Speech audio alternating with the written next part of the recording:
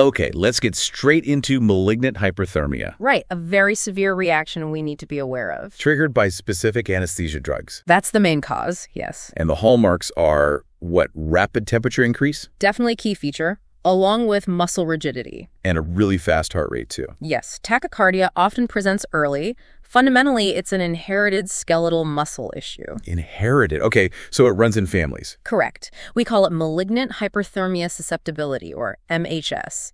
It stems from a gene mutation.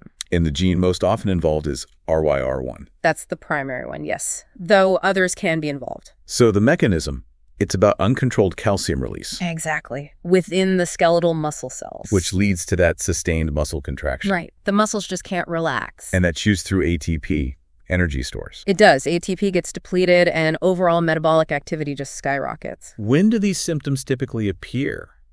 During the procedure. They can, yes. Or sometimes it might be delayed, appearing postoperatively. Common signs to watch for. Severe muscle stiffness That's a big one. Or spasms, often quite pronounced. and breathing difficulties. Yes, typically rapid and shallow breathing. You'll see oxygen levels drop. And carbon dioxide levels rise. Correct. High-end tidal CO2 is often one of the earliest signs. Cardiovascular effects. We mentioned the fast heart rate. Tachycardia, yes. And potentially irregular rhythms, too. Arrhythmias can develop. And the temperature. It can get dangerously high. Extremely high, yes. Wow. Hyperthermia is the defining feature, though it might be a later sign. You might also see excessive sweating. And sometimes patchy skin color. Mottling can occur. Are there other rarer triggers besides anesthesia? There are. Things like really intense physical activity, especially in heat and humidity, Interesting. Viral illness, too. possibly. And there have been some reports implicating certain statin medications, although that's less common. So how do you confirm the diagnosis? Is there a definitive test? The gold standard has been the caffeine halothane contracture test, the CHCT. That involves a muscle biopsy, right? Yes, you need a fresh skeletal muscle sample. It tests the muscle's reaction to caffeine and halothane. What about genetic testing? That's increasingly used. It looks for mutations in known causative genes like RYR1, CACNO1S, and STAC3. Is genetic testing always feasible? Well, it can be expensive, and access isn't universal yet. So often, a high degree of clinical suspicion based on the signs and symptoms is absolutely vital for making a timely diagnosis. Okay, so you suspect MH. What's the immediate treatment? Dantrolene. Intravenous dantrolene right away. That's number one. And stop the triggering anesthetic agent immediately. Absolutely. Turn off the volatile anesthetics, stop the succinylcholine. Then hyperventilate the patient. Yes, with 100% oxygen. Flush out the inhaled agents and manage the high CO2. And switch to safe, non-triggering anesthetics if the surgery must continue. Correct. Use intravenous agents like propofol, opioids, non-depolarizing muscle relaxants if needed.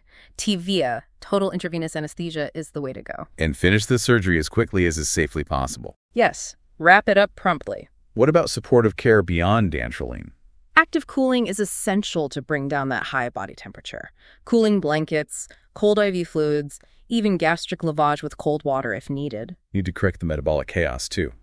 Acidosis. Yes. Treat the acidosis usually with sodium bicarbonate based on blood gas results. Address hypoxemia as well. And manage any cardiac arrhythmias. Right.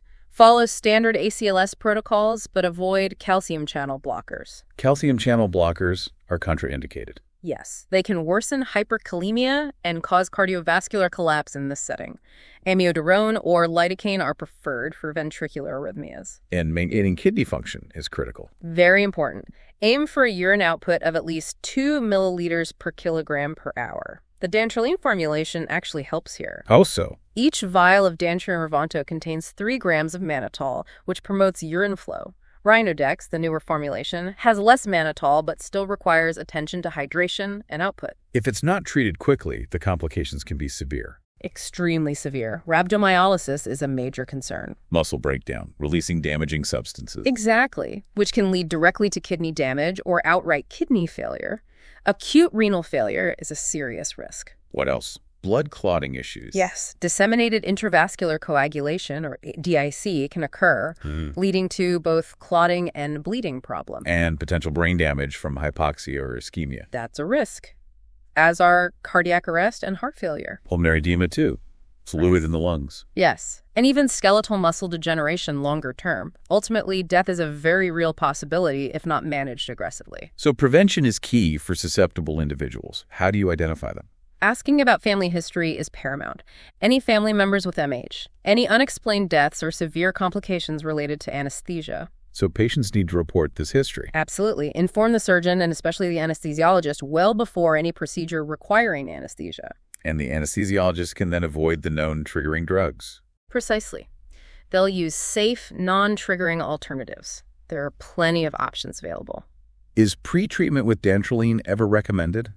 Generally, no. It used to be considered, but current guidelines don't recommend routine pre-treatment for MHS patients if known triggers are avoided. How common is MH, actually? It's considered rare. Estimates vary, but roughly 1 in 100,000 anesthetic administrations in adults. And in children?